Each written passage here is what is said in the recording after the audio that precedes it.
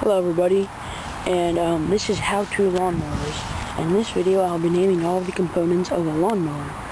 So okay, let's get started. So this is the starter handle, and this is the pull starter cord, and before you can pull this you have to hold this lever down and then pull that.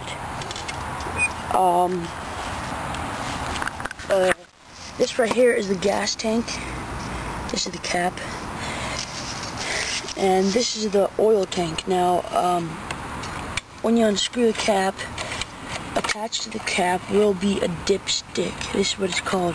And this is to tell you how much oil you have, and if you need to add some, or or if you have enough. This right here is the air filter. And yeah, this filters out the air so that when air goes into the carburetor right here, this is the carburetor, when air goes in there, the air is clean, because if the air is not clean, it's, not very good for your engine at all. So this right here is the muffler. This just muffles the sound that the engine makes. And this is the spark plug. Now, in other videos, I will be teaching you how to maintain these and change them and clean them. The spark plug is very important to be kept clean,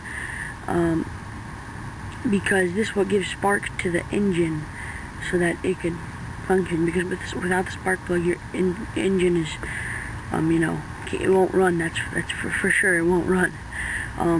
And yeah, this right here is the deck. And under the deck there's a shaft that spins the actual blade. Right there.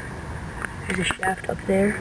And sometimes you might have a plug, that right there. If you unscrew that, the oil will come out of there if you want to change your oil.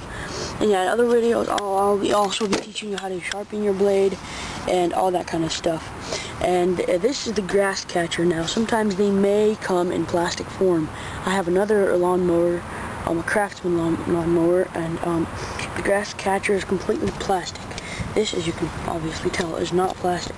Just the top is plastic. So basically, yeah, as I said earlier, this is the carburetor, and on the carburetor, this is the primer.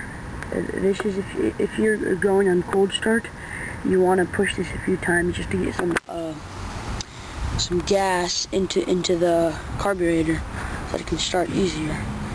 And yeah, that's basically it. Please subscribe and comment on this video, because this is my first video. And yeah, bye.